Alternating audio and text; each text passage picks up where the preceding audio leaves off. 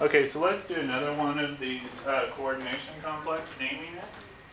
So hopefully you can see already that this one is actually a salt of a coordination complex because we've got this sodium atom in front of there. So this coordination complex comes from the formation of the sodium ion with this gold complex there. Okay, so this is the actual complex ion there. So that's an actual complex. So how do we name these? Well, first you want to put the name of the ionic metal first. Okay, so we call this sodium.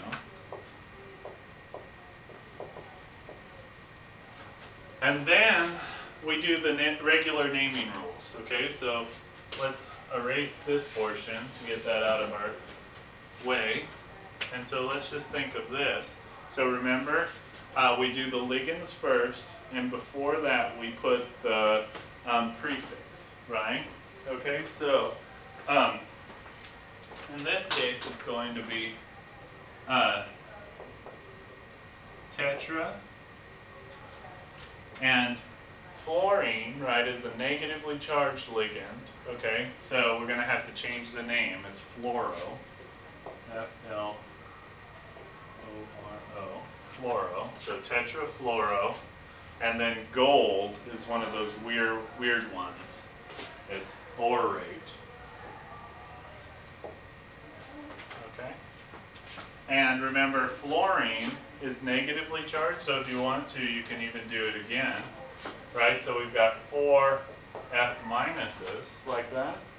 So if the whole thing is minus charged, then that must mean the gold must be 3 plus, like that. So